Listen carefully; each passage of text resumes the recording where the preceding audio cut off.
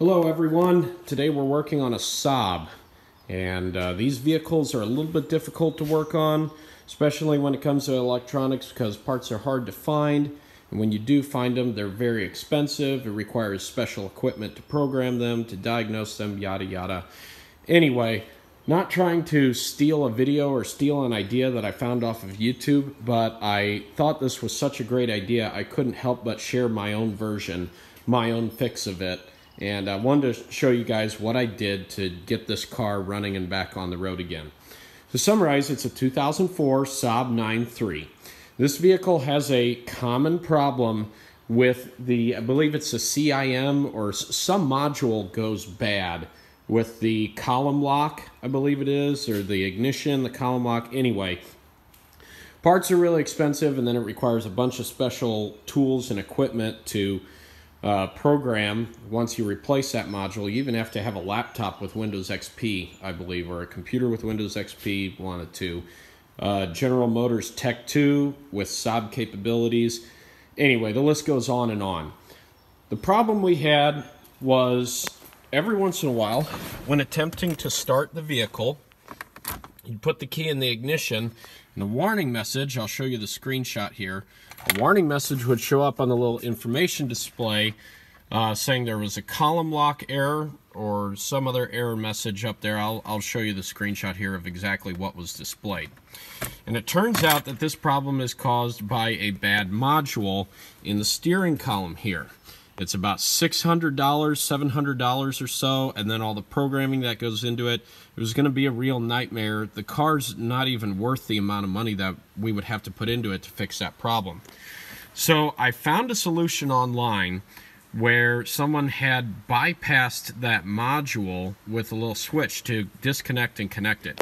The owner of this car discovered that when she disconnected the battery for about 30 seconds or so and reconnected it, the vehicle would then start and run and be okay for a while.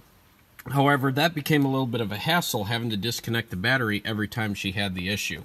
So rather than sink all the money into it, we've gone with this little temporary fix. Now, disclaimer, this is obviously not the entire 100% correct way to fix this problem. However, it has worked for us, and it seems like there's other people who have had success with this fixing their problem as well. This is a US vehicle, so it's a left-hand drive. And the fuse block on the inside of the vehicle is right here behind this little cover. Now, you'll notice behind this little cover here that I soldered two little connectors, two little prongs about the same size of that fuse, into the place of the fuse. So I've got two prongs soldered to those wires, and they plug in and fit snugly where the 5-amp fuse would go. Take a little look behind here. It's tucked. I don't want to dig it out all over again, but it's tucked back in there. I don't know if you can see it. Yeah, there it is. See the little fuse?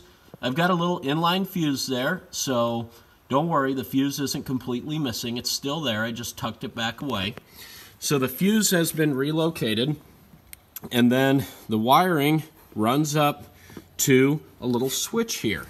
If you look behind here, you can see where I've mounted the little switch. I just drilled a little hole right through this piece of plastic and mounted this little switch here. Now what this switch does, this switch cuts the power to that column module.